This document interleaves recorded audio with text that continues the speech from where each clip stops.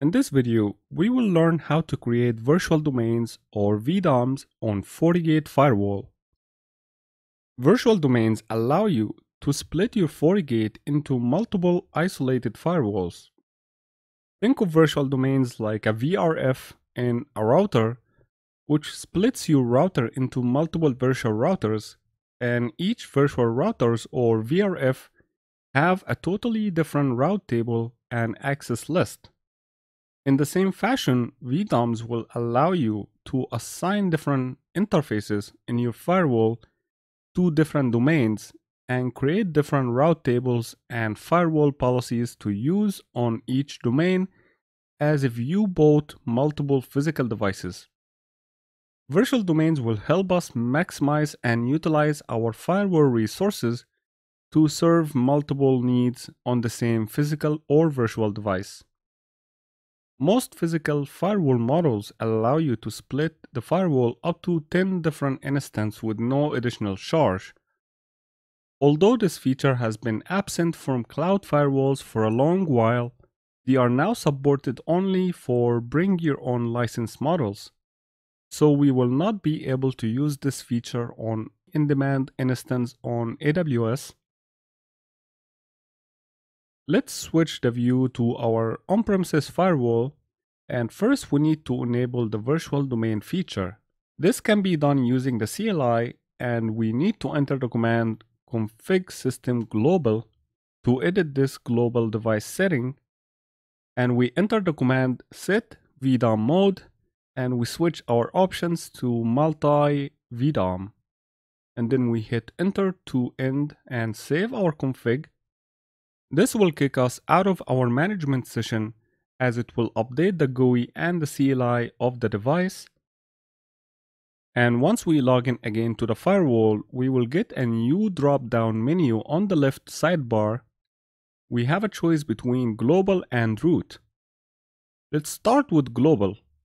Global refers to the global settings that are not VDOM specific. So we will lose most of our options in the global view like firewall policies, address object, VPNs, or route table, as all these are VDOM specific. Under interfaces, we will see a VDOM association with every interface in our list. Currently, all ports are associated with our first root domain, which is our default VDOM or the device as a whole before we slice it. And inside our root domain, we will get another interfaces page that shows only the interfaces associated with that particular domain. We will also see our old firewall policy that used to be located in the main screen, now has been moved under root ADOM. Same applies to our VPN, it moved in here as well. Now, in order for us to create additional VDOMs besides root, we will need to switch to the global view and go under System, VDOM. We will see our current VDOMs and stats for CPU usage and RAM usage for every instance. We are still limited by the total resources of the firewall and how much traffic bandwidth it can handle. So we can go ahead and create our new VDOM. We can call our new VDOM Internet to purpose it as an Internet edge. And now we see our second VDOM in the list, and it has completely isolated CPU and RAM usage. Session table is empty. No interfaces are assigned to it initially, and no policies exist. So we are working on a completely isolated empty device as of this moment. Under routing monitor, we no longer have our VPN route as before because we are dealing with another route table. Now, to be able to use this VDOM, we need to dedicate some of our firewall interfaces to serve that domain only. As all our interfaces right now are assigned to the root VDOM, we can choose the DMZ port, for example, and all we need is to edit the interface configuration. From the new VDOM assignment menu, we will change it from root to our new VDOM Internet. This setup will not work if we have any dependencies for that particular interface in this root VDOM. For example, if you have a firewall policy in the root VDOM that has port DMZ mentioned, you will not be able to change your VDOM. You need to delete the policy first, or the route, or whatever dependency it has to be able to proceed. We can also give the interface a new IP address, 172.16.0.1/22. We may also give this interface HTTPS access permission. Then we can save our config. Now our global interface page is showing us the various interface association for the root and internet VDOMs.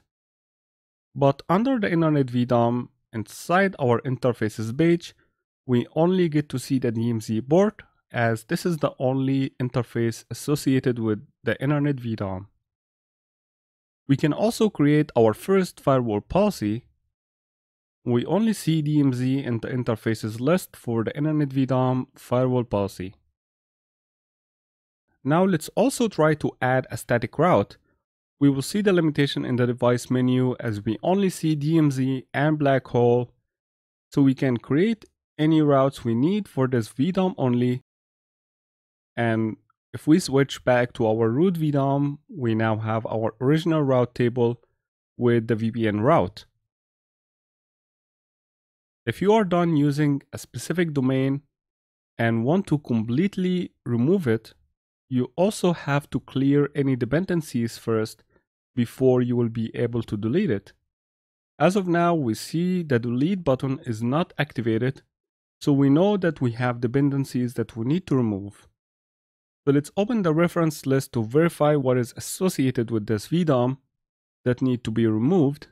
And we see references to our DMZ interface and another interface named SSL, which is a system interface, and it will be deleted automatically, so we don't have to worry about the SSL interface. What we need to do first is to delete the firewall policy to clear off the dependency on the DMZ port, and then we will be able to change the DMZ interface VDOM from internet to root.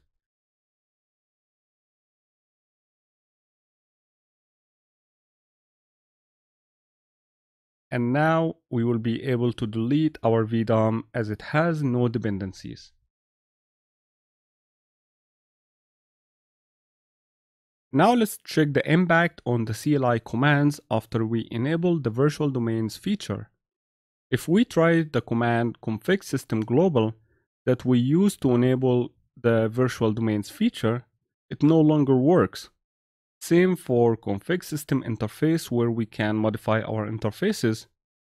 And the reason is all these commands have been moved to our global view, similar to the GUI.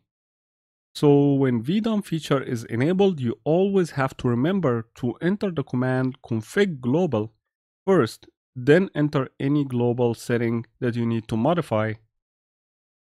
Similarly, if we want to make firewall policy changes or routing changes, you have to enter the VDOM configuration first, specify which instance or which VDOM you want to edit, and then under that specific VDOM you choose, you can edit the routes, policy, VPN, or anything else that is VDOM specific. Now to switch between VDOMs via CLI, we can just use the command end or next to go one level up, and then when it says VDOM between brackets, that means we are able to edit, create, or delete a VDOM. To create a new VDOM, all we need to do is edit and write the new VDOM name. And this will create it if it doesn't exist. From inside the VDOM, we can change system interfaces, assign DMZ port, for example, to our new VDOM,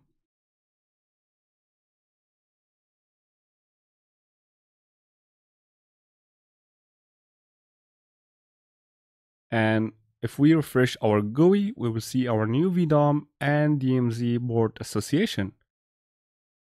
To revert this process, we edit our DMZ port again, reassign it to the root VDOM given that it has no dependency on the new VDOM now, and then to delete the VDOM from the CLI, we can write next, go back to our VDOM, and simply write the command delete and then the VDOM name. You have to be double extra careful with this step, as if you specify the wrong VDOM name and delete it, you cannot undo this deletion. Finally, if you no longer need to virtualize your device and would like to turn off the VDOM feature, which is a global setting, we need to go first into global view using the command config global, and then under config system global we can enter the command set VDOM mode no VDOM. This will kick us out of our management session again, and if we relog in, we will get the consolidated view pane with policies, routes, VPNs, all in one page and one instance. And that's how you configure virtual domains or VDOMs on Fortigate Firewall. Thank you for watching.